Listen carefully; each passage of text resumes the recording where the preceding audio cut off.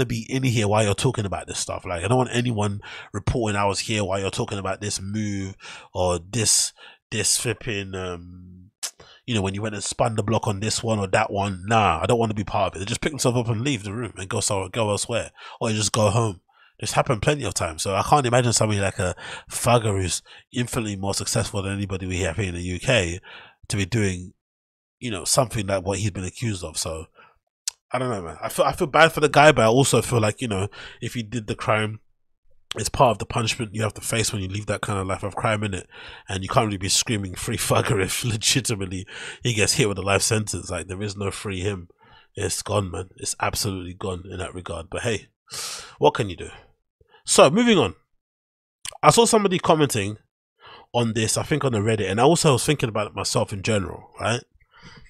And I was thinking, this as well, this goes out to a lot of my viewers out there who are from the States. I really want to hear your opinion on the chat about this.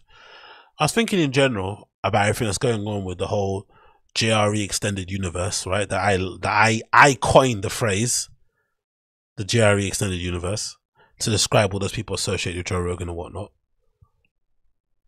I'm thinking in general, right? Who from that crew of people, the Joe Rogan extended universe, is worth their price of admission? Who, as a comedian, would you be happy to spend $20 to $100 to go and see somewhere and trust with your night out?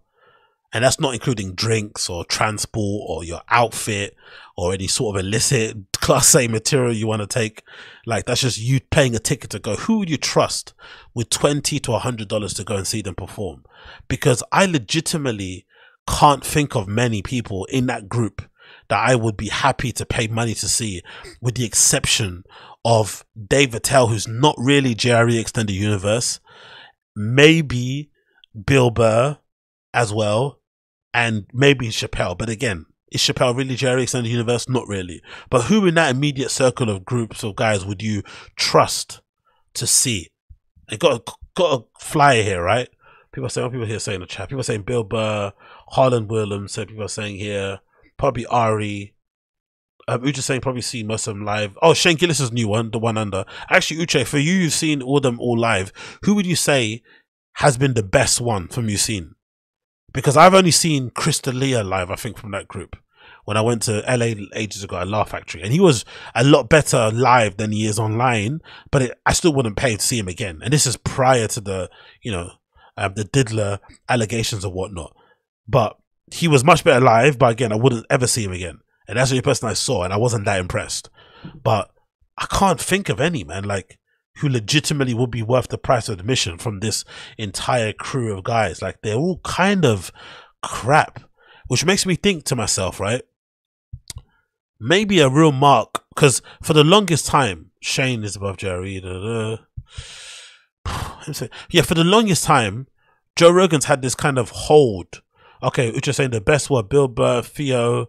Okay, Theo Vaughn's a good one. I reckon I trust him with $20 to $100 of my money for sure. I trust him. I think he'd put on a good show. Brad Williams, is that Brad Williams the short guy, the small guy? What do you call it? How do you call it? What's the political correct term to call them?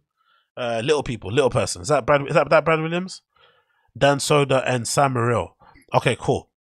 Sam Morril seems like he'd make me go to sleep, but maybe he's gonna be good. Dan Soda for sure, I think it'd be funny.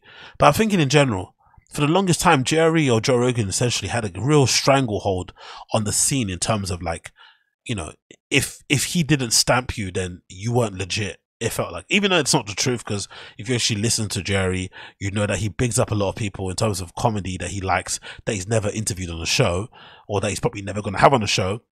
He's not really afraid to mention people's specials that he's watched that he's a big fan of. But it felt like a lot of the people that you would imagine are successful or funny, they had to be friends with him. Right? That's what you'd imagine. But I'm starting to think now, if you're actually looking for somebody funny to go and watch, it's actually more important that they aren't associated with Joe Rogan. Like, find somebody who hasn't been on JRE, find somebody who isn't part of the JRE Extended Universe, find somebody who wasn't a part of this old Death Squad. Remember how redacted that was, right? Death Squad. these guys legitimately thought they were murdering to the point where they called themselves the Death Squad. Of course, Rogan's in the middle, right? Right? Like, that's probably what you'd go to say if you went to actually find somebody that you thought was legitimately funny and you went to support them. Try to find somebody who isn't associated with the Rogans, because I can't think of many guys in that crew that are funny. And a lot of it, I reckon, is the fault of podcasting, weirdly enough. Podcasting has been very successful and lucrative for a lot of these guys, and has basically extended a lot of their careers, or given them careers that they probably would never have had if they didn't have podcasts. But I think it's also hampered their comedy, because you get to listen to them a lot of the times on a podcast 3 times a week, maybe more, maybe less, and you enjoy their humor on there. You get used to a certain type of humor from them, and then when you see them on the stage, it's like, who the hell is this person? I remember that's the first thing I remember when I saw Chris D'Elia's special, and I actually saw him in real life, because I've listened to his podcast again prior to the allegations. When I was actually listening to his podcast, or a fan of the 10-minute pod and a fan of him early days on the Fire and a Kid, the first thing you notice when you see Chris D'Elia perform live is his voice and his mannerism. He starts that, he does that kind of like infantile, like that kind of baby voice thing, and he does his weird mannerisms, this weird, like, you never see him do on podcasts ever. So it kind of really took me off. It kind of threw me off a little bit, like, what is this whole thing? And I think most comedians have that. They have a stage voice that they suddenly kind of turn on when they get on there. It's very, very strange. So that can be sometimes a blessing and a curse, because if I'm a podcast fan, I look at it and I think that's not funny. And I'm definitely not going to see you perform again live, but I'm definitely going to support your pod. So you have 2 separate audiences. But in general, your comedy doesn't improve, because most of your material, most of your thinking time and your real creative juices are being funneled into your podcast. So I can't think of many stand-ups nowadays who have better comedy specials than their podcasts. I can't think of many, legit. Even production-wise. Like, they go all out for their pod. It's a great studio. It sounds amazing. It's always uploaded well. Like, I don't know. Do you know what I mean? Like, people put a lot of effort into their pods, more so than doing their specials these days. It feels like, especially with YouTube. They just throw it up there as a piece of content to kind of get out there and get their name out there. But the irony of Death Squad featuring Brody Stevens, RIP to that guy. But yeah, I don't know. I just don't think there's many funny guys in that crew. It's really strange. A whole crew of stand-up comedians who, love to pontificate about the business of stand-up and go on and on and on about, doing triple runs and doing opening mics and writing bits and specials and comedy politics. But when it comes down to the business of actually making you laugh in real life, these guys are not funny, really. Especially, again, the Joe R.E. extended universe type of people. So it's making me think. Again, Shane Gillis is another one who's an exception, and also Mark Normand. Ari Shaffir I never really liked prior, but I think his recent special has definitely won me in terms of his ability to be trusted with my $20 to $100. These 3 might be, exceptions. Again, like I said, Dave Attell, people said Theo Vaughn, Bill Burr. There's a lot more associated that have been on this pod. There's been on the jury who I would never go and see or trust. Even Joe Rogan himself, would I want to pay $100 to go to hear him rant about monkeys in his comedy special, or hump a stool or something, or make some comedic point about something he's spoken about on a podcast prior? I'm not going to do that, because especially someone like him, he probably spends a lot, again, calculate the hours, the amount of time that, how long each GRE episode is. You'd imagine he probably records way more GRE episodes than he's ever done sets. Oh no, especially nowadays, considering how successful he is. He's probably not out there doing open mics all the time. So I don't know. I just find it very interesting that these guys just aren't the funniest. Really, really aren't the funniest.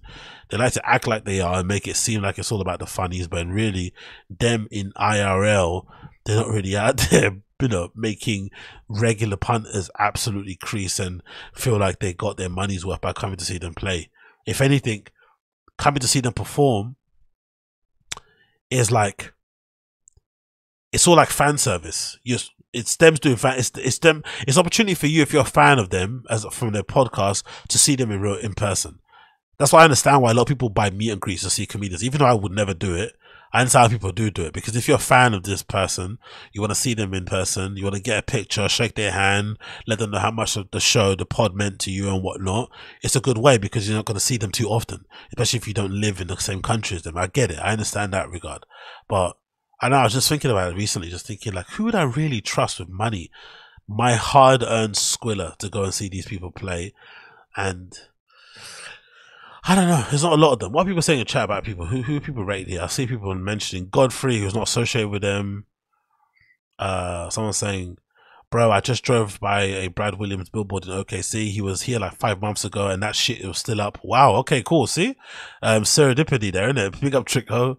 I feel like Ari puts effort into his comedy life. Yeah. Ari puts in effort into the production of his comedy specials, but I think that's because, of course, he's a bit of a music head. He's into film. He's into festivals. He cares, and he comes to what's that thing he goes to? He goes to that thing in Scotland, Fringe Festival. That's obviously a big production. He's into showmanship type of stuff, so he actually does well in terms of production. I think he's actually an underrated producer. I'd actually love to see him produce someone special. Like, how other comedians help produce specials where they might pick out a venue, get a right director in, maybe even cut it or edit it themselves. I would actually like to see Ari Shaffir produce someone special. Maybe you could produce Brendan's. Imagine Ari Shaffir produced Brendan's next special and actually helped him with some of the jokes as well. That would be awesome. That'd be an awesome way to really turn it around. Imagine that. Remember when Rogan gave Red Band the opposite of a speech he gave Sure, yeah, true.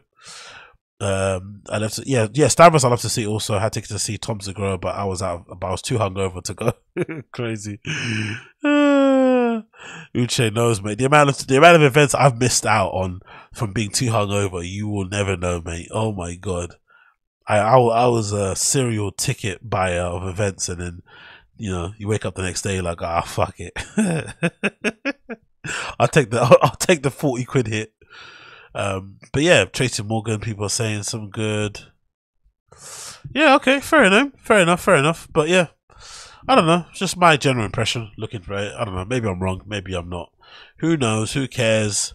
They're all doing way better than us anyway, so it doesn't really matter in that regard. And to be fair, I think a lot of them do use it as a bit of a cash grab anyway. That's a good way to kind of get some cold hard cash from your fans into your pockets and to keep it moving that way.